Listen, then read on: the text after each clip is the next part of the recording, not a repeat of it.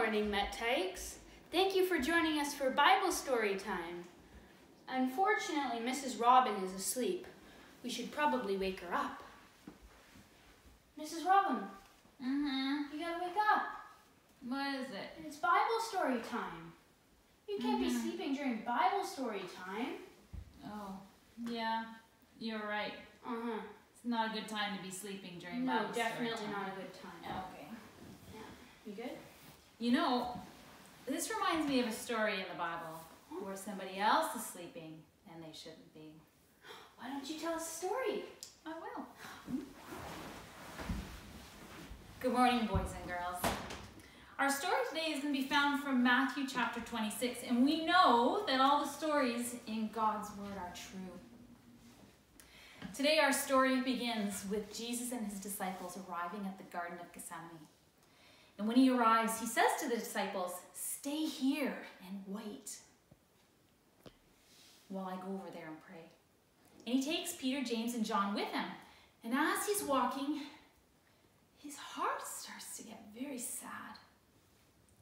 And he says to them, "Peter, James, and John, my heart is very sad, so sad, to the point of death. Please stay here while I go and pray." So Jesus goes a little further to pray. And boys and girls, I want to take this moment just to share with you as well that there are going to be times in our lives where our hearts are very sad. And it's really important that when we're sad, that we go and we talk to our Heavenly Father as well, who loves us and cares for us, and he wants to hear what's on our hearts too. Now Jesus' heart is very sad, and he goes and he falls down on his face to pray. And he prays, "Oh Father, please take this cup away from me, but not my will, but yours be done." Now, what does he mean by "take this cup from me"? What cup? Well, we've been talking about how Jesus is God. And so as God, he knows everything. And Jesus knows that very soon he is going to have to die on the cross. And we've also been talking about how Jesus is God, but Jesus is also man. And as a man, he is afraid, not afraid, but he knows he's going to face pain and suffering, and oh, it's going to hurt. And he doesn't want to go to the cross. And he knows that when he dies on the cross, he is going to be taking all of the sins of everybody upon himself. And he's going to be paying the penalty for everybody's sins. And the weight of that is heavy. And he doesn't want to go. Now, I don't know if you've ever had to do something where you know it's going to be painful and you don't want to go.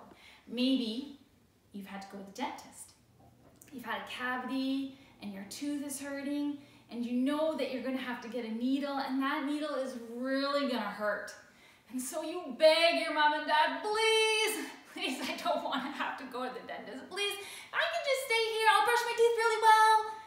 But your mom and dad tell you, you need to go to the dentist. It's important. If you don't get the cavity filled, your tooth is going to really hurt. It's going to get worse. Maybe you might even have to get your tooth pulled out. So even though you might be scared, you go because you know it's right.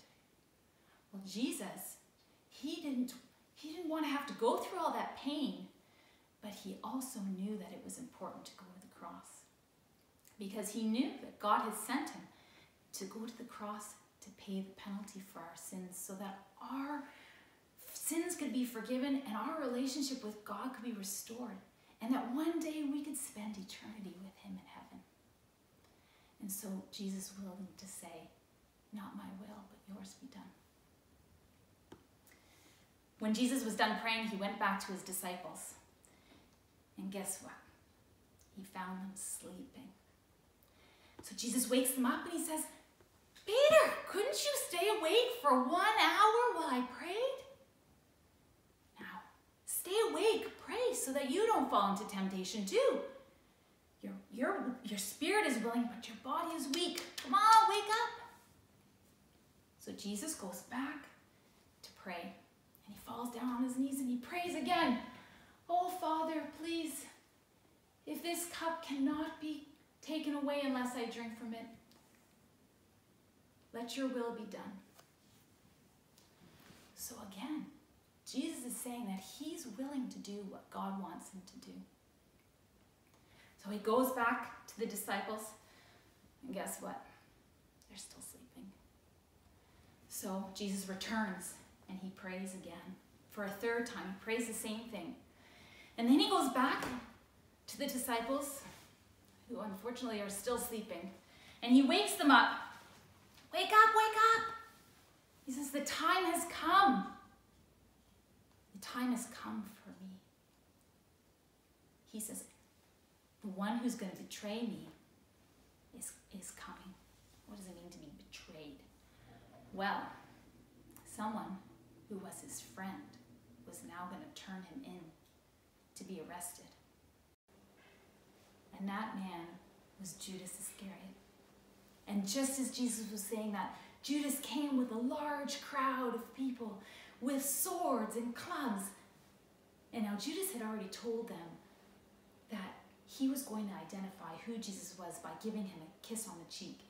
And when he kissed Jesus on the cheek, they were to arrest him.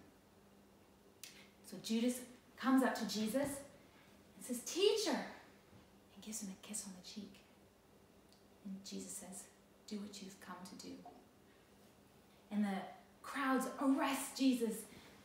And Peter, trying to defend Jesus, pulls out his sword and cuts off the ear of the high priest's slave. And Jesus says, "Stop, put your swords away. Those who use the sword are going to die by the sword." He says, "I could call on my Father, and he could send a whole host of angels to fight for me. But I don't need that, because I'm willing to go, because the scriptures have to be fulfilled." Because Jesus was saying what was prophesied about his death has to come true. So Jesus has to do what God sent him to do, and that he was willing to go. So Jesus heals the ear of the high priest's slave. And then he turns to the crowd and he says, "Why do you come to arrest me with swords and clubs? Every day I've been with you, teaching and healing those who are sick." I'm willing to go, because the scriptures need to be fulfilled. I need to do what God has sent me to do. And boys and girls, that's the end of our story today. And if you come back next week, you'll hear more as we continue to share stories about what happens with Jesus, especially as Easter is coming. So remember, today we learned that because Jesus is God, Jesus knows all things.